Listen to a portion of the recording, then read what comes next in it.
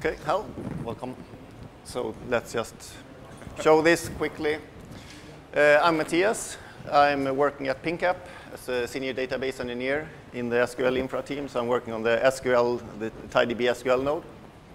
I worked with the partitioning code in TiDB, and previously I worked at MySQL Sun Oracle, also with the partitioning code in MySQL actually. And in between, I worked at Booking.com. When I left, I managed 2 of the 3 MySQL teams there, but now I'm back getting my hands dirty in the code. Let's just go from the very beginning. That why are we even using a database, right? So we do have some kind of data, and we want to use it somehow. So I'm trying to visualize that with Lego bricks as data, because you can more or less see each brick as a piece of data. So it has different colors, different shapes, etc. It might even have other attributes like age and cost, etc. And just to start, then you get the Lego from somewhere, right? You might buy a box, or you might buy a whole pile of second-handed Lego and so on, and that's how you get it. You need to order it and use it somehow. And what are you actually doing with the Lego? You're probably building something, right? But you might also share the experience with your friends building something together, or just side by side, or even do business with it. You might trade the Lego or just do collecting, etc. Which basically, yeah, welcome. Which basically comes to the first point of using a database. When building, you need to find the right piece every time, right? How do you find the right piece? Do you go through the big pile every time and, oh, I want a red 4x4, how do I find that? You probably would need sorting in some way.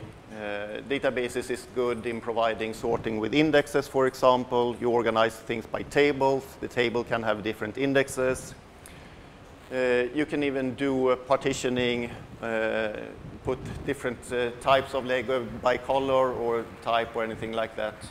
So that's one way to organize it within a relational database. And here we're talking about picking pieces, basically, so it's similar to the online transactional processing.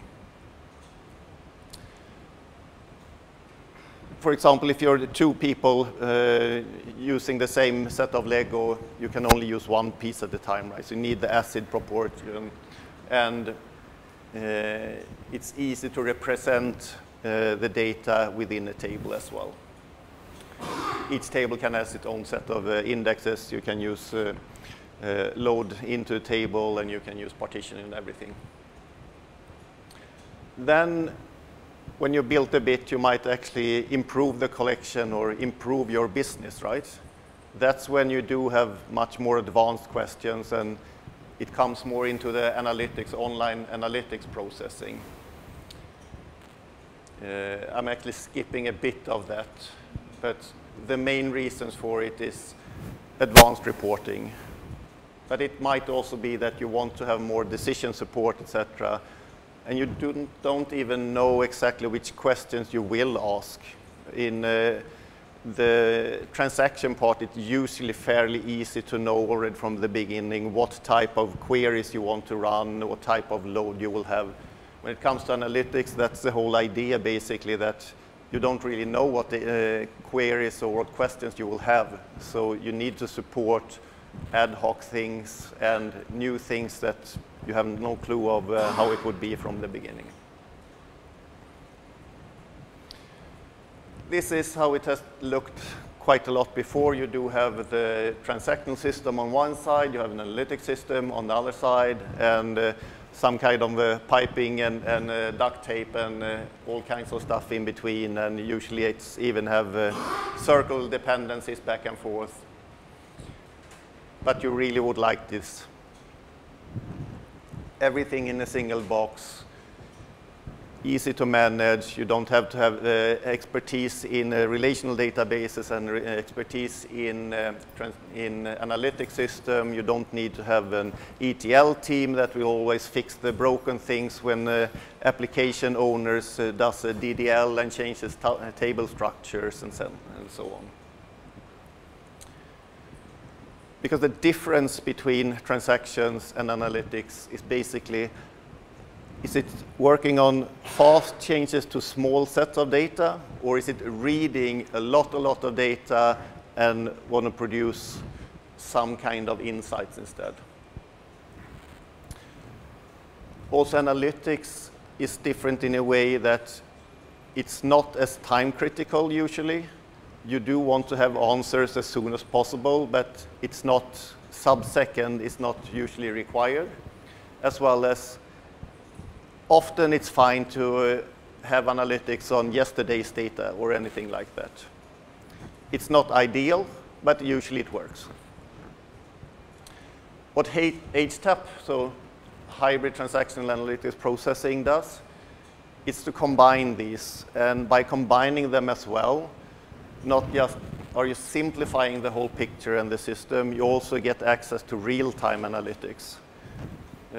Normally, you can actually do that within the same transaction, and you do get a full, consistent view over the whole data set instead of an analytics system that you maybe dump data to every night, for example, or streaming data.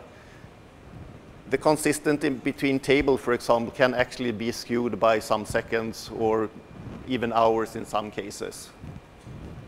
By having it in the same system, within the same transaction handling, you get real-time data and fully consistent reports, etc.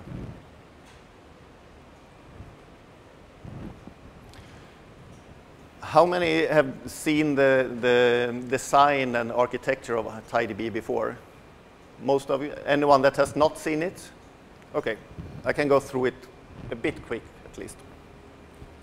So it's a fully distributed system built for the cloud. All the components are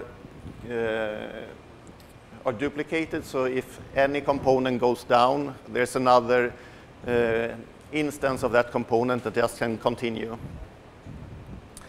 So you do have a placement driver cluster that knows where the data is placed, how it's distributed on the storage. You do have an SQL layer that talks MySQL protocol to the clients. It does the parsing, it does the optimizing, and it's actually the coordinator of the execution as well. And the execution goes by actually reading and writing the data into the TiKV nodes.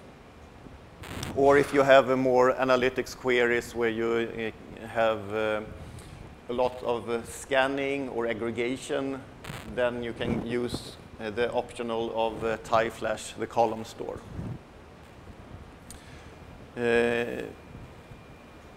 What it actually does is distribute data into smaller ranges, and that's something that actually comes into play when I'm finally going to talk about partitioning and good use cases and so on in TiDB and others.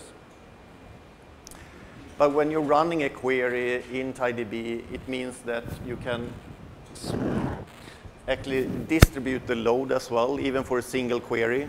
So you can use indexes or primary key lookups, etc., from the row store, and you can do aggregations and scanning in the TiFlash layer, for example. And here you can use just a subset of the columns as well, so you don't need to read all the data, which also speeds up the query. Then we're coming to what table partitioning is. Have you used table partitioning before, anyone? A bit? Is it always working as you're expecting, or do you always get benefit from it? Okay.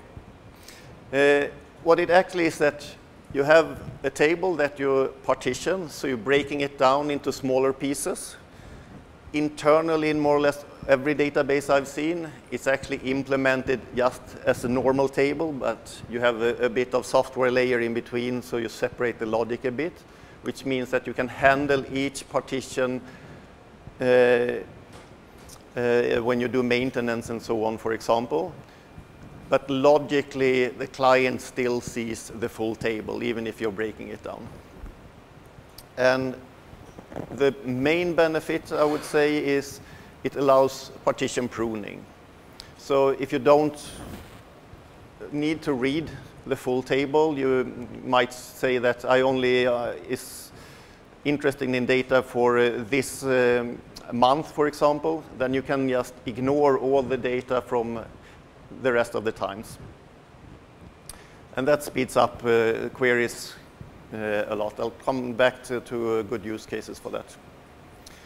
It also allows much more efficient data deletion. Instead of running a big delete table, which is fully transactional, which means that you basically lock each and every row, and you create a big transaction, and then you will clean them up row by row through garbage collection, or if you have an undo log, for example, in different databases.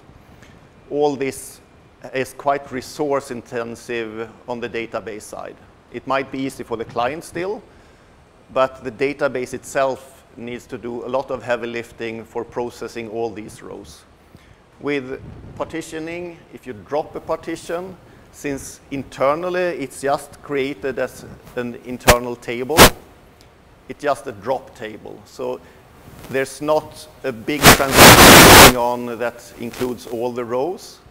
It's more or less just a blink of an eye. It's still an atomic process, but it's not a transactional process, because once you've done a drop table or a drop partition, you can't roll that back. Actually, with TiDB, there's issue. You can actually do flashback. So if you mistakenly done that in TiDB, you can actually do a flashback table or flashback partition and get that data back. But that's not actually a rollback.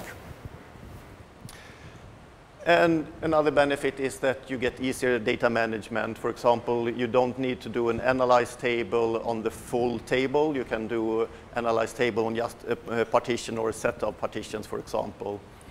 You can also swap data between a full table and a partition, which means that when you load data, you might need to massage it a bit or clean it or normalize it sometimes. Then you can do that in a separate table first, and then when it's fully processed, you can just swap it into a partition. So it's super fast to move data into a partition table. As well as if you don't need the data any longer, but you don't want to delete it, you want to archive it, you can do the same. You can take one partition and move it out, and then you can do whatever you want with that, put it on cold storage or anything like that. And normally, indexes are done per partition. So you would normally in a partition table not have an index that covers the full table. You will only have indexes within each and every partition.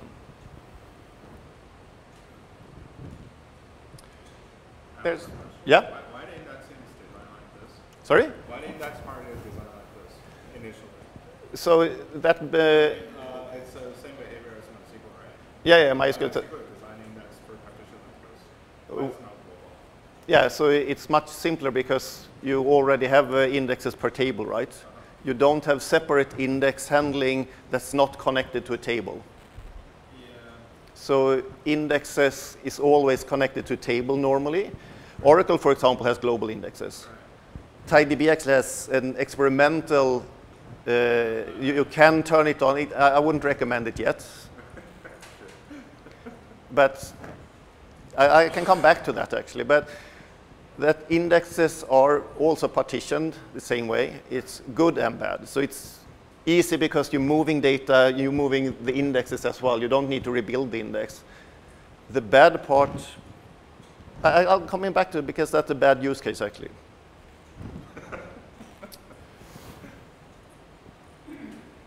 So there are some different types of partitioning. As you may know, TiDB is MySQL compatible, so we're trying to do the same as MySQL. We do not have sub-partitioning yet. The most common one is range partitioning. So you would partition by range, normally date or an ID. And this is where you really use the delete old data feature, so drop partition. It's more or less only used with range partitioning because you're adding more partitions as time goes, and you drop partitions to delete the old data. But it's also very beneficial when you're reporting by range. If you report by week, month, or anything like that, it only needs to read that data. And you can use it as well when you're doing archiving old data instead of dropping it, for example, or populating the table, etc. List partitioning is slightly less used. Have you ever seen ossinsight.io? So that's a demo site we actually do have, where we have all of the GitHub events. We even stream new GitHub events there. It's currently a bit more than 6 billion rows in a single table. There we actually do use list partitioning per event type. So you can easily skip all other events if you only are interested in how many stars some project has, etc. So it's very beneficial when you do reporting per type. You can still use it for maintenance, etc. And you can do truncate. You can do drop partition as well, but those are less useful. And then there's another type of partitioning, which is hash partition, hash-based, which basically just takes an integer ID, uses a modulus function, and then just do round robin more or less on which partition to place the data in. It's mainly used for mitigating hotspots.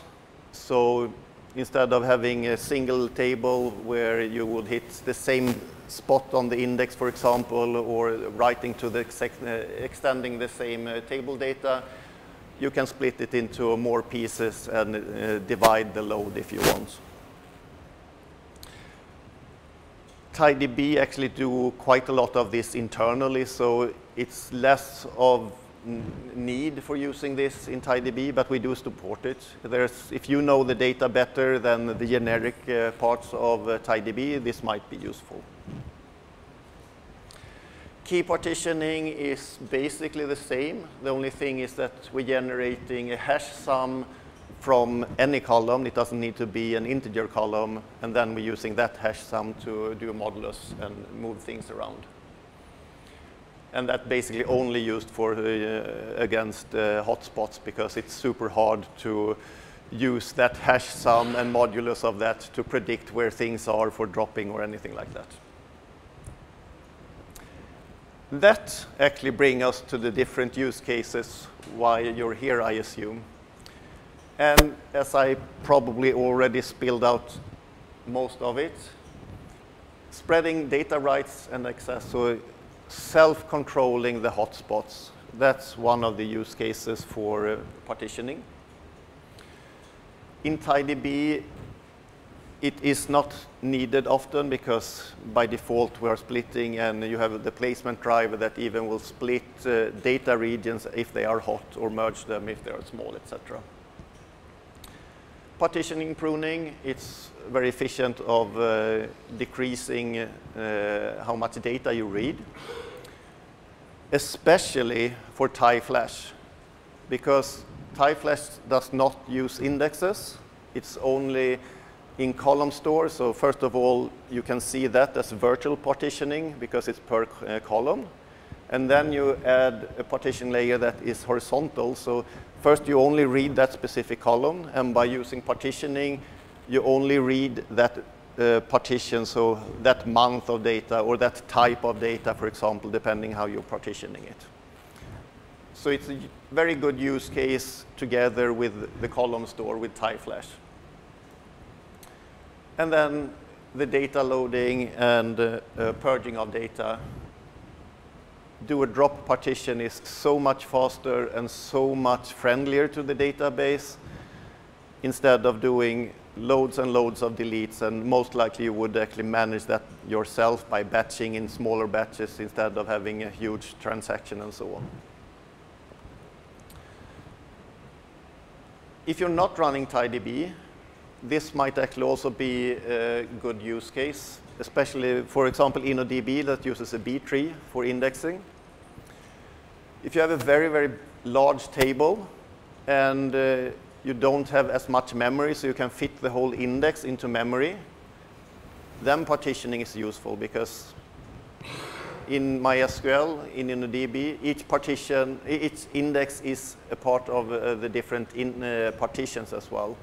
So then the index that you're currently writing to is fully in memory. So if you're updating or writing a row, you don't need to read up all the index for the whole table. You only need to have that index in that partition that's probably already cached in memory. Otherwise, you would most likely have several reads just for updating the index. In TiDB, it doesn't really matter, because we don't use a B-tree index. We use an LSM tree, as well as we distribute data over multiple nodes. So the caching part of a smaller index is not useful for TiDB. And then we do come to the bad use cases. And the main one would be using it for query patterns that actually doesn't match the partitioning, because then you're just adding a layer and some abstraction and overhead by using partitioning without getting any benefits, basically. It's just complicating things. Similar with partitioning a small table, there's no gains to do there, basically. And basically connected to the first one, using partitioning as a silver bullet. Well, if I just cut everything up in smaller partitions, then I will use partition pruning and it will be faster, right? Well, there are downsides to it. One is actually that the indexes are partitioned with the table, the indexes are partitioned as well, which means that if you're querying the full table without partition and pruning, instead of having one big index for the whole table, you actually need to go into each partition and do an index lookup for each partitions instead. And with just a few partitions, that actually is more costly. It has higher impact, more reads, than having a very, very large index. And that's also connected then to using partitioning instead of indexes. So here it's the lookup time for an index. It just increases by 1 step for every 100 times bigger number of rows. A B tree normally has a fan out of 100. So going from 100 to 10,000, it increases by 1 step. Going from 10,000 to 1,000,000, only 1 step more in cost for an index lookup. While if you partition by 100, for example, it's still linear. So if you increase the size of the data by 100, yeah, then you need to scan 100 times more data. There are use cases where you can combine index and partitioning. For example, when you don't have support for an R index, or a two-dimensional index, then you can index on latitude, for example, and partition on longitude. There's some special cases, but normally you would really need to know your data for that to be beneficial. And yeah, there's some limitations due to we index the data together with the partition, and that's all partition columns must be included in all unique indexes. And that's including the primary key. So if you have a table that has a big int primary key, and you do have a date column, and you want to partition by the date column, then you're actually forced to add the date column into the primary key if you want to use partitioning.